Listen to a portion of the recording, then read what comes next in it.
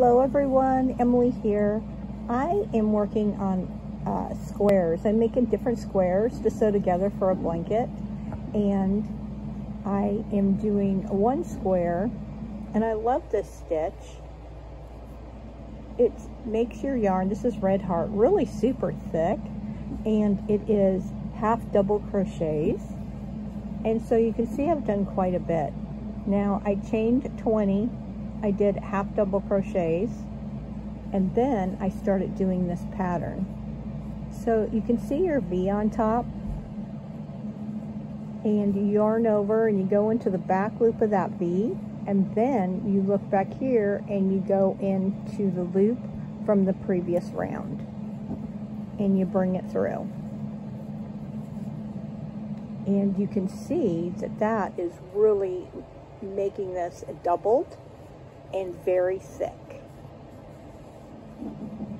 Isn't it pretty? It is really making this nice and thick. So me and my daughter decided that we were going to make squares, each of us, and then we were going to sew them together. Oh, there goes Thomas. And we were going to sew them together to make a nice blanket. Now on this last stitch here, I do like to just go right underneath two and do one single crochet to make it nice and tight. So I was working on this and I thought, you know what, I'd really like to show it to you because this works out so nice, and I'm planning on making some scarves with this. I'll show you some of the squares I've been working on. All of our squares are the same size. This I did, I chained 20, and then I chained one, single crochet, chained one, single crocheted, and you can see here I missed a stitch. And I just kept going back and forth. And I'm sorry, I've done a tutorial on this before, and I'll be darned if I can remember the name of it. Anyway, it turned out really pretty. All of our squares were going around with this gray. I did another one. And you can see that I'm only using 3 colors, and she's using 3 different colors. So when we sew it together, it will be one of mine, one of hers, one of mine. And that's going to be our pattern, but all our squares are going to be different.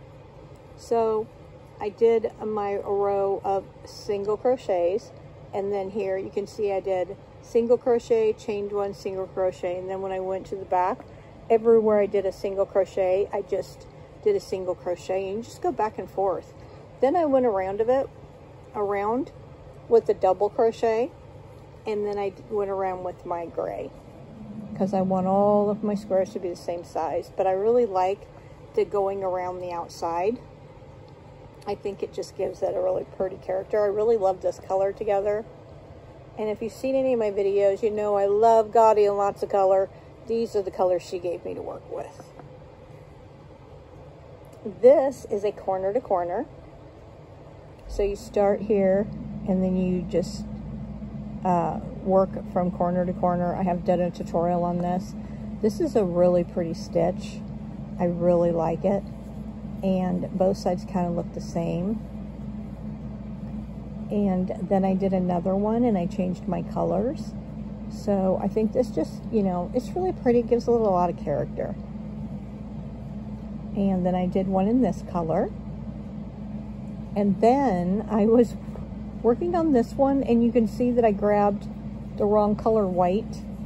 I don't know why I did that. So this one is going to be the oddball.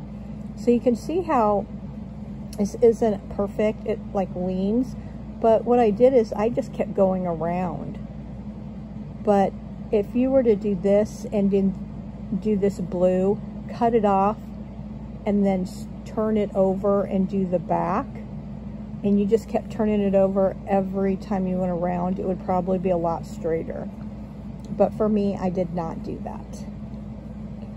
But I really like the colors, and we are making 35 each for a total of 70 squares.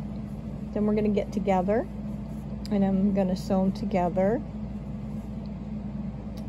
for a blanket for someone in the family for Christmas. and I think it's just going to be really pretty. And this one square is going to be probably the thickest one of the whole bunch, I'm afraid. I don't know what kind of stitches she's doing. I wish I could remember the name of this stitch. I'm so sorry. My brain is not working today. But it is very warm and thick. And I'm thinking if I had some Ogo yarn, which I do have, I got some at Michael's. And see, I changed one, and I'm just going to go right into this very first one in the back loop only. And then look back here, and I'm just going to go right underneath and grab it.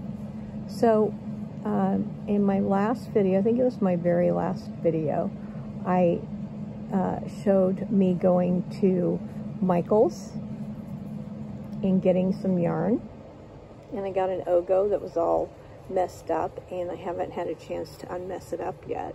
Oh, you know what? I apologize. We have to do half double crochets, or we won't have nothing to go into the next round. That's very important. But when I did go to Michael's, I did get an Ogo, and so this stitch would be really nice to make it nice and thick. So I'm going to yarn over, go into the back loop only, and then I'm just going to go down below and get that loop. So you have to do that half double crochet so that you get that loop back here,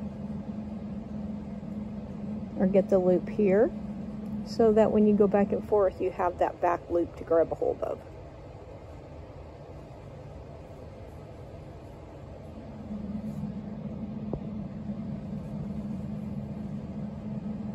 Well, I hope you enjoyed this little tutorial. Have a great day, and just, you know, if you have a scrap yarn and you just want to try this out and see how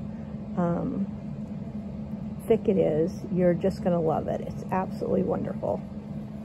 Have a great day. Stay safe. I'll be back soon, and keep on crocheting. See you soon. Bye.